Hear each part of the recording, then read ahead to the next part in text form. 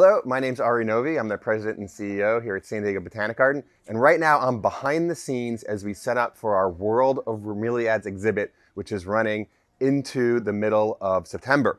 And the amazing bromeliads I have in front of me here are actually pineapples. Pineapple is the most important economic edible product we get from the plant family bromeliads. And you'll kind of recognize the shape of these plants as plants you see around as house plants and landscape plants in certain parts of the country, including Southern California and Florida. But most people don't realize that the pineapple that you buy in the supermarket comes from one of these bromeliad plants. The Latin name for pineapple is Ananas cucumis, and it's believed to have been domesticated over 3,000 years ago, kind of on the border of Brazil and Paraguay. It's been utilized by South American and Central American people for thousands of years and really entered world trade in about the 1800s. Today we can get it all over the world. It's produced in tropical regions all over the world.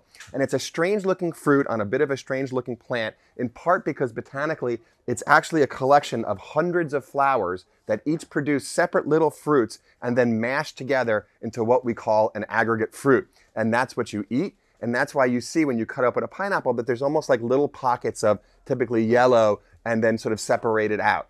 So it's a delicious fruit. It's wonderful. It's a cool bromeliad. It's been used for thousands of years, and we are fortunate to be able to enjoy it.